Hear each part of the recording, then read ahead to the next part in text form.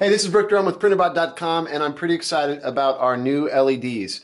Now, these can be used on the G2 printer board, of course, because that's brand new, and I thought if I'm going to have everything I ever wanted in a 3D printer, it's going to have RGBW LEDs. So we put them in the new printer, and then I asked Mick, thank you Mick, can you make this work with the old printer board?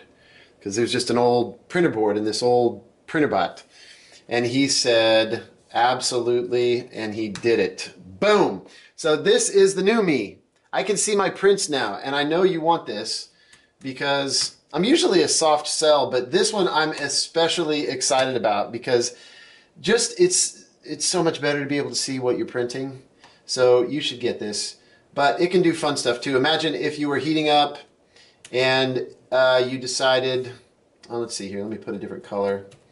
You thought when it's done heating up, when it reaches a certain temperature, you might like it to be red when it's heating up, and when it reaches a certain temperature, let's say, it could tell you that it is, oh, that's blue.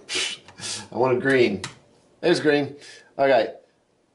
So you could use color to indicate status. In fact, that's in the little code. It's we've added M355, and then a space, and S1, 1. This is state, 1 for on and 0 for off. Then we got color, and so there's, you know, going down the line, 1, 2, 3, 4, 5, 6, 7, red, green, blue, white, yellow, magenta, cyan. So it's pretty straightforward. And then after that, you can use brightness and 0 to 255. So just a couple of examples.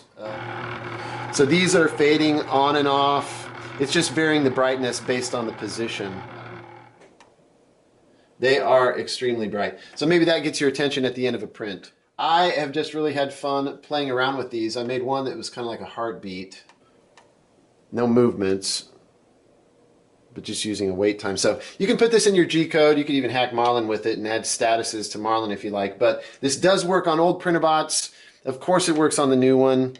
If you get a G2 board, it'll just plug right in. If you get the legacy board for old bots, that you can add on top of the new G2 board, you'll have this plug already. But for those of you that don't want to spend any money, you just want to spend a few bucks on an LED, go for it. It works in Marlin. You can see what you're printing. You don't have to buy anything else.